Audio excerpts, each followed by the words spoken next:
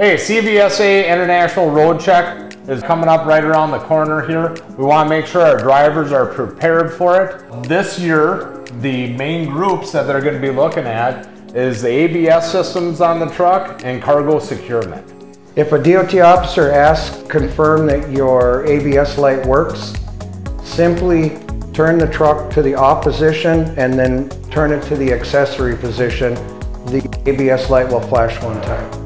And with cargo securement, obviously we have load bars for inside the trailers, but they're also looking at other stuff. Some drivers have stuff strapped down onto their catwalk behind their cab. Okay, they're checking to make sure that that isn't going to come off, that no sort of body parts from the truck or any extra equipment could fall off from wind, bumps in the roads, anything like that. So please make sure everything is safe, strapped down, and legal to go down the road. Also, make sure that your hours of service are compliant. When you're doing your safety inspection and your pre and post inspections, pay special attention to the brake components.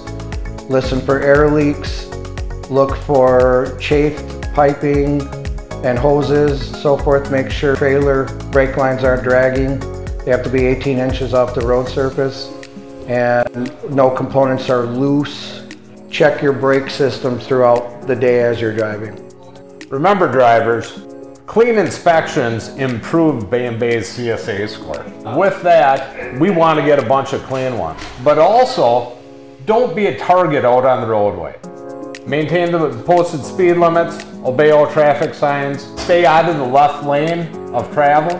These are very simple things that officers look for to pull you over and give you an inspection.